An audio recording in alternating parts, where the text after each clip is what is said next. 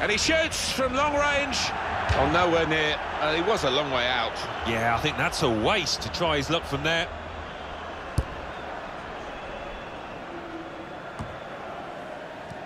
Trying to find Ronaldo in behind.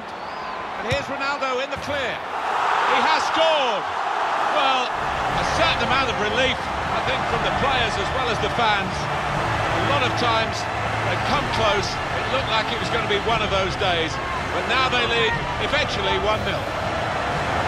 He looked the goalkeeper in the eyes and said, right, I've got the win here, and he's got the goal to show that. I love that kind of finish when you don't have to blast it as long as the placement is right.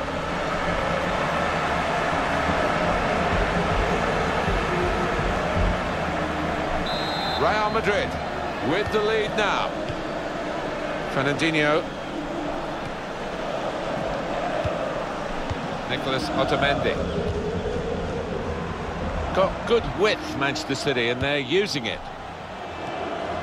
And in he goes with the tackle. Here's Cristiano Ronaldo.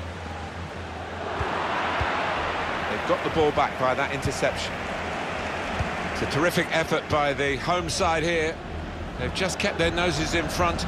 They're going to need all the support they can. Now the shot! And they've scored again!